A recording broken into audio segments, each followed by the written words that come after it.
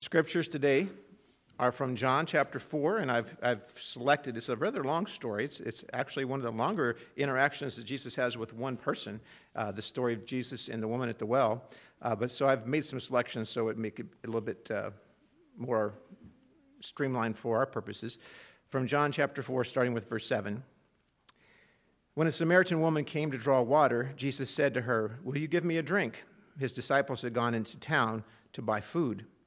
The Samaritan woman said to him, "You are a Jew, and I am a Samaritan woman. How can you ask me for a drink?"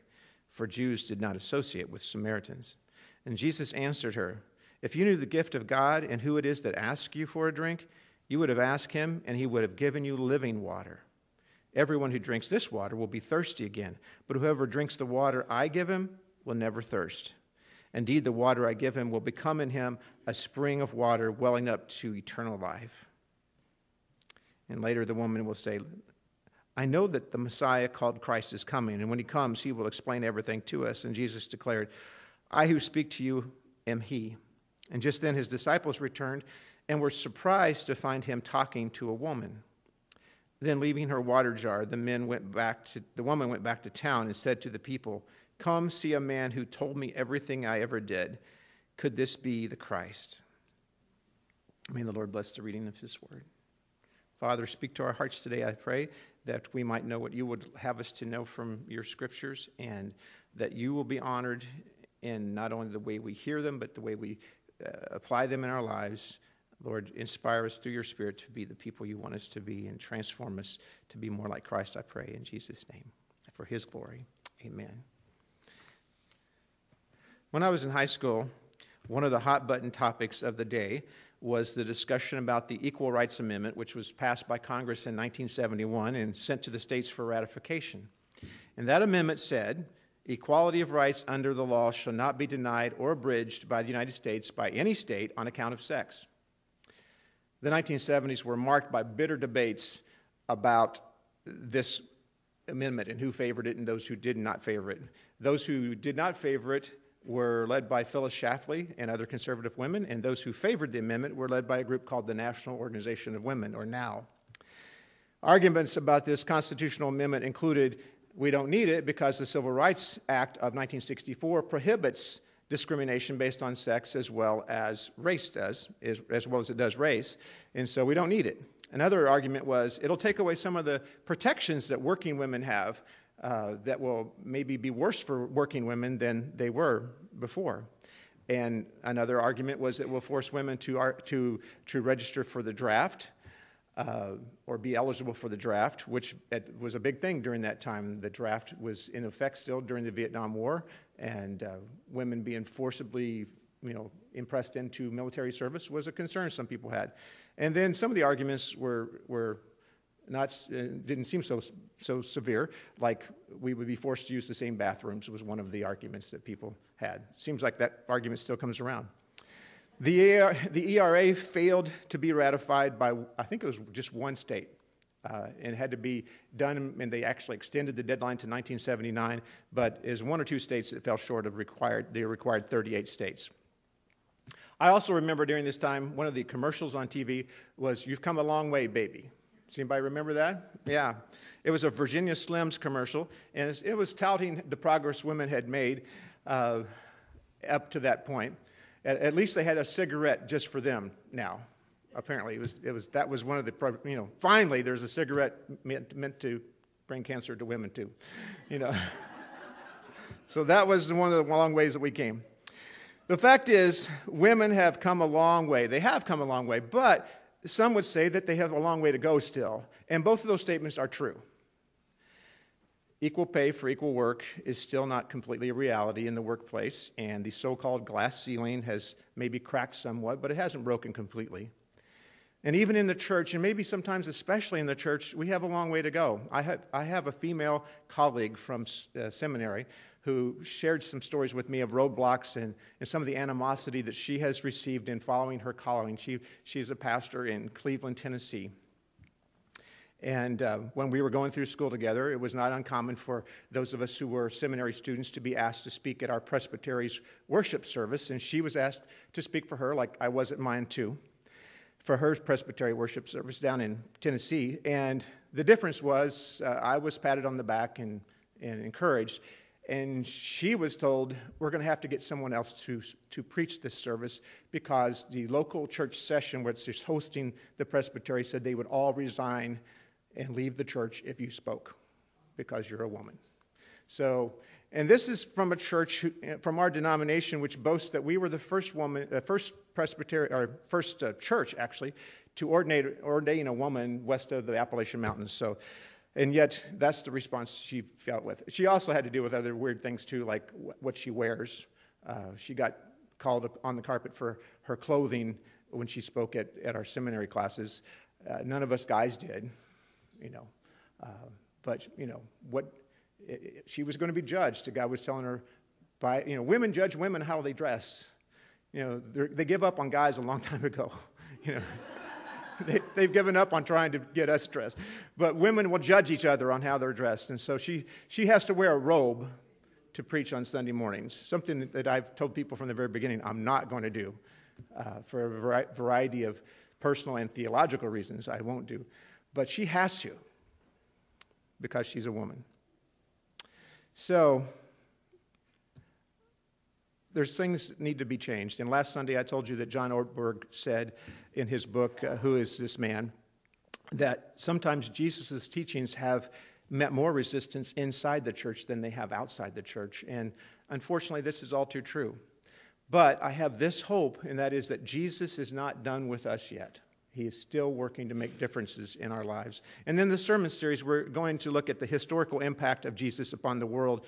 And although we have a long way to go, we would have been such a worse situation had it not been for the effect that Jesus has had on this world. One of the ways that Jesus revolutionized the world, and still doing it through those of us who follow him, is the way he received women. In Galatians chapter 3, verse 26 to 29, the Apostle Paul would say these words that are kind of the theme of this series. You are all sons or children of God through faith in Christ Jesus. For all of you were baptized into Christ Jesus, and all who were have clothed yourself with Christ. And there is neither Jew nor Greek, slave nor free, male nor female, for you're all one in Christ Jesus. If you belong to Christ, then you are Abraham's seed, he goes on to say, and heirs according to the promise. Now, this was remarkable when he said this because it was saying women, male and female, there's no male or female. Women, you are heirs. And this is a time when women did not inherit things. You are heirs of the promise, along with everybody else. This passage has been called the first statement of equality of rights in human literature.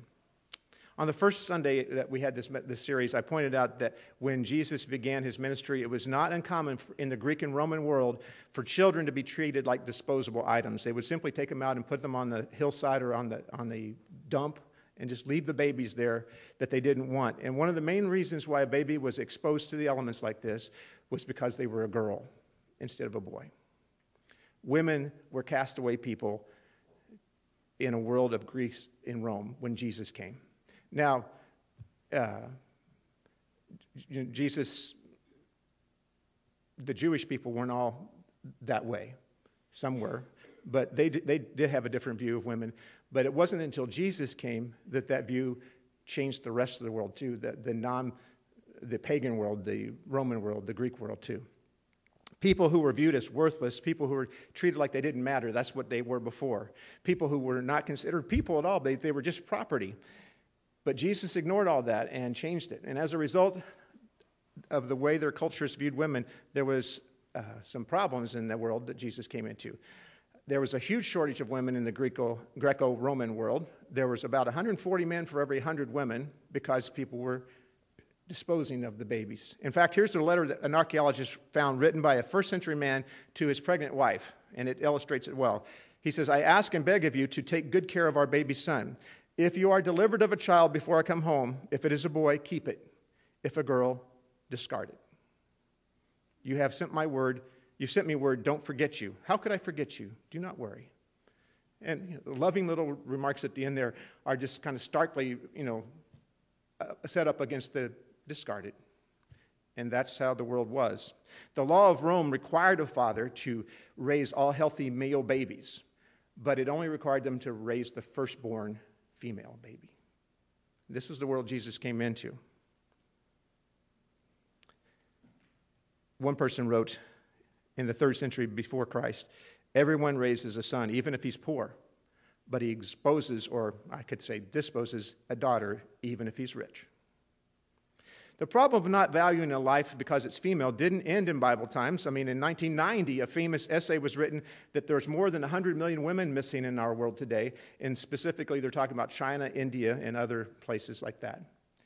Having visited China, I'm familiar with the rule they have, and in a country that's got that many billions of people, you can understand why they would pass a law saying you can only have one child. But if you can only have one child, what kind of child are you going to want to have to carry on your name? You see what I'm saying? And so today, a recent study has found that in Asia, this was a study called Unnatural Selection. They found that in Asia alone, there's 163 million more males than females. As a result, rich families cannot find brides for their sons, so poor families are more likely to sell their daughters, which has led to an increase in trafficking and marriages of girls as young as 11. Yeah. And this is a modern world we're talking about. So we've got a lot of changes in the world that they need to make, but change is possible. We've seen the trend of treating females as property has been reversed before, and it was done because of Jesus Christ, and that's what I want to talk about today. Women in Jesus' time were expected to stay at home. They did not travel with men.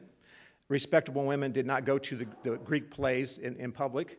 The kind of women who would be there would be lower reputation, if you know what I'm saying. But women did not travel, and they didn't come out in the daytime. They changed that with Jesus. If you read the Bible, the Gospels will tell you that there was a group of women who traveled everywhere they went. Some of them were moms of some of the disciples, and there were people like Joanna and Susanna, and these ladies traveled with them. And we are even told that they actually took care financially. They kind of funded the ministry of Jesus, if you will. One of them was actually the wife of a head of the household for King Herod. And so she had some resources, and she was funding the ministry of Jesus and his disciples so they could continue this traveling ministry they had. So that must have shocked the world. Women traveling with these guys. What they must have thought. Not all Jewish people were crazy about women being treated this way. One rabbi said it's better that the Torah, which is the first 5 books of the Bible, be burned than taught to a woman. But most Jews, however, that Jesus grew up with, believed that a woman, as well as a man, fully bore the image of God, and therefore would treat them as differently than what the Romans and Greeks were doing. And Jesus took that and amplified it and took it to the world. His love and compassion attracted men and women of all walks of life, in all stations in life. A famous pastor and martyr of the Lutheran background in Hitler's Germany, Dietrich Bonhoeffer, wrote, "Jesus gave women human dignity. Prior to Jesus, women were regarded as inferior beings, religiously speaking." In ancient Greece, laws about women were basically laws about property. If someone abused a woman, the husband or father would be given compensation. So if the woman was taken advantage of, then, I would give you, as her husband, the money for the penalty. It's like she's your car, and somebody ran into your car, and you pay me because I'm the owner for the damage done to my car. The woman had no rights, really, in this at all. She was considered like a piece of property. And in Rome, a woman lived under the life or death power of the head of the family. The father, the head of the family, the father figure, could literally say, kill her, and that would be done. She would have, he had that right over her. And when they talked about giving your hand in marriage, literally, that was, in Rome, that meant I'm giving this man now the control to decide whether she lives or dies. I'm giving that kind of power to someone else. And so we still say giving your hand, but I hope we don't think that anymore. Following Jesus was a radical departure because now God had the ultimate authority over people. God is what determined our value, not the person, the man in their life. it was God's value that mattered now. In the Roman world, a girl could not be adopted. She could not become an heir. Jesus' followers, however, understood that there's neither Jew nor Greek, male nor female, slave or free, but all are children of God in Christ Jesus. And we men and women are adopted into God's family through Christ and joint heirs with him. That's a radical change in how the world viewed women. Now they're a joint heir with Christ. In Rome, a widow was fined if she didn't get married again within 2 years, because they were considered a danger and a drag on the economy and on the state to have all these widows roaming around there. That all changed when Jesus said to John from the cross, "Behold your mother. Woman, behold your son." Take care of my mom. And so Christians from that point on would remember Jesus and his words on the cross, and they say that taking care of widows, valuing that's important. In fact, James, Jesus' brother, will write in the book of James that care of widows and orphans is what true religion is all about. Those least of these people, those discardable people, are what really matters, James would say. That's where we find what true religion is all about. If you really love Jesus, you will love those people he loved. John chapter 4 is where we had that story of the woman coming to the well, the Samaritan woman. And I read it for you earlier, so I won't read it again. But I want to emphasize the fact that when the disciples come back, what were they surprised about? Not that he was talking to a Samaritan, although that would have been shocking. Samaritans were considered unclean. There were people in Jerusalem who would go all the way around Samaria rather than go through it, because if they went through it, they would be considered unclean, and they'd have to go through ritual cleansing before they could go anywhere or do anything. And that's how they viewed Samaritans. But they were not shocked that he was talking to a Samaritan. They were shocked that he was talking to a woman, who was even worse, apparently, on the totem pole of society. And this woman had not just one, but 5 husbands, he said. And you're not even married to the one you're living with. He told her everything about her that there was to know.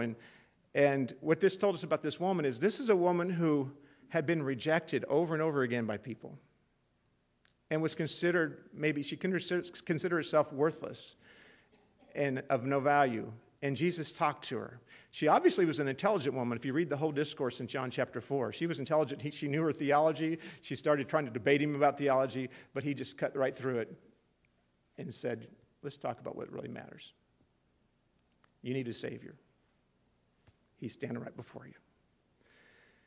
And it says, I like that little piece that says she left her water jar and went back to town to tell everybody. She came there for water. I'm getting to that age where I will walk into a room and I'll forget while I'm there. But I think that the whole point that she walked there for water, and that she was so excited she left the water jar to go tell everybody. And she said, "Come see a man who told me everything I did." She couldn't stop talking about this man, and we're told that many people came to be Christians because of her testimony.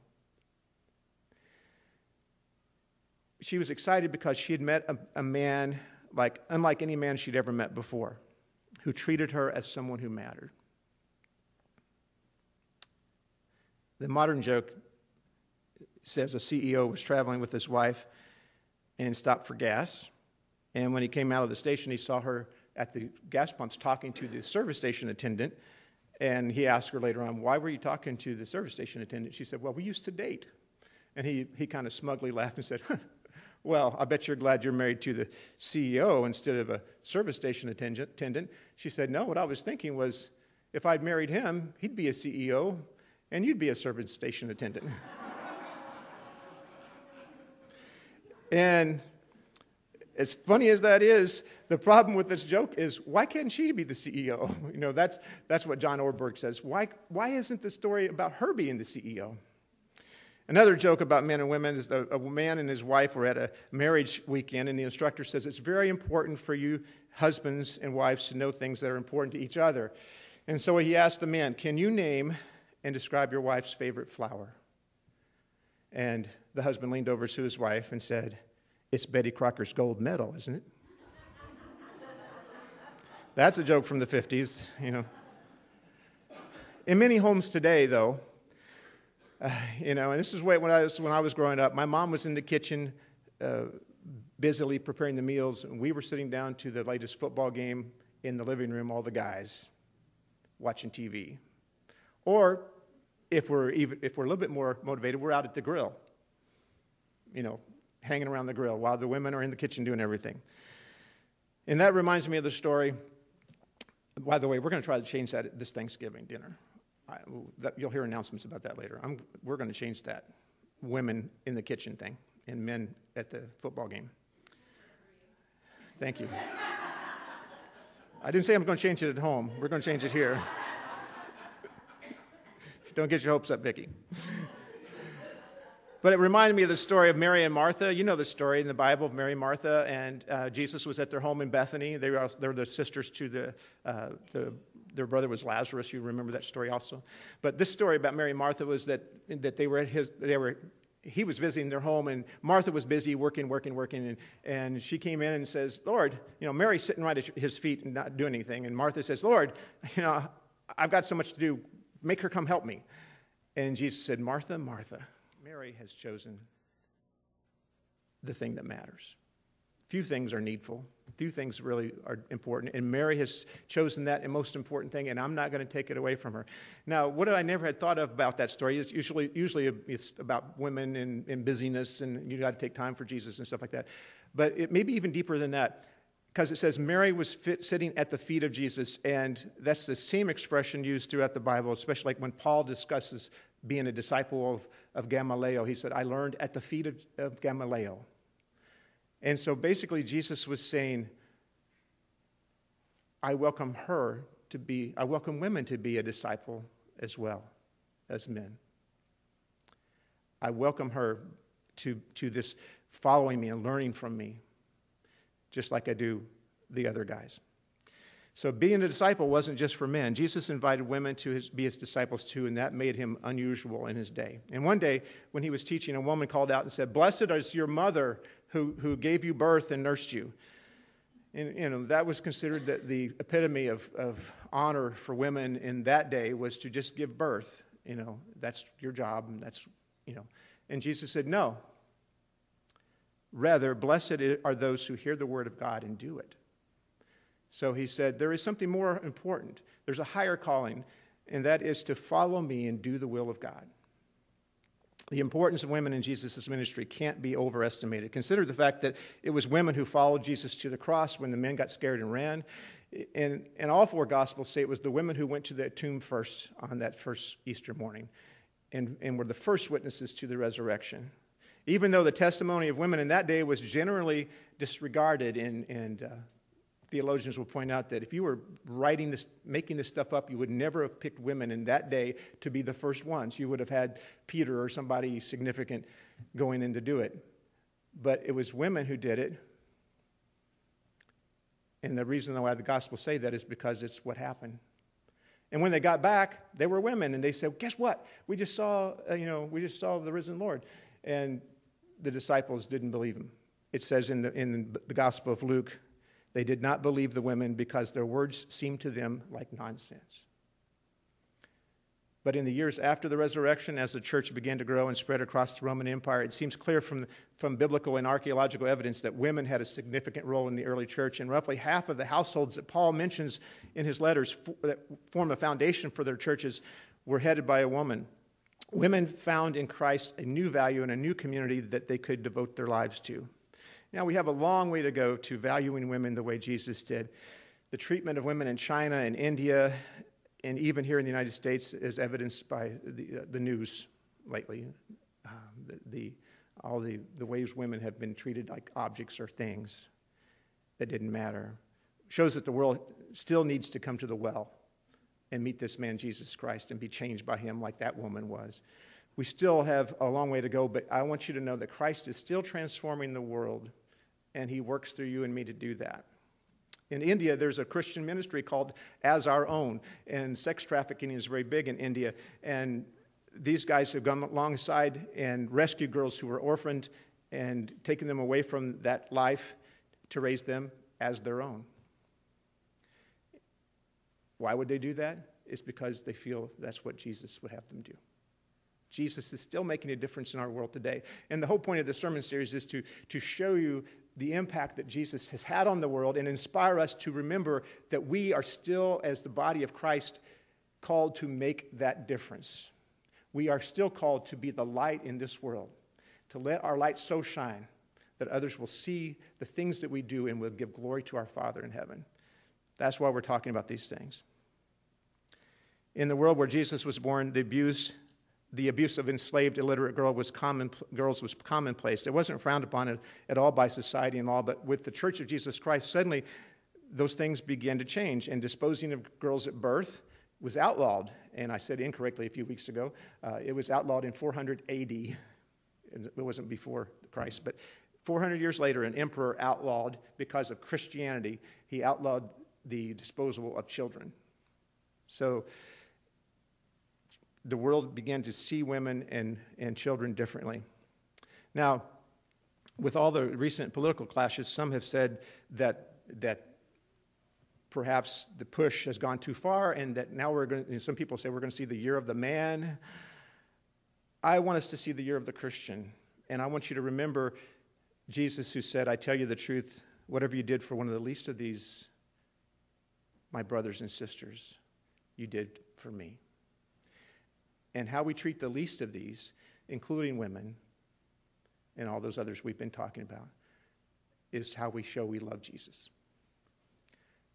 So, remember that the most great commandment of all, Jesus said, was to love God with all of our heart. And secondly, like it, he said, is to love our neighbor as ourselves. To be known by our love. That's what Christ calls us to do. And so may you love the least of these. And when you do so, may you remember that you are loving Jesus Christ. Let us pray. Lord, help us to realize that even today, you are making a difference in this world. You're changing things even now as you change our hearts, our lives. And Father, I pray that your Spirit will continue the work in us that you've been doing for these 2,000 years, that we might be a salt in this world that will bring some life, and will bring preservation, and will bring all the things that are missing here to this bland world that we live in, and that you will help us be light in a place that seems so dark sometimes. And Lord, just shine through us so that others might see you and give you glory, we pray. We pray this in Jesus' name and for his sake. Amen.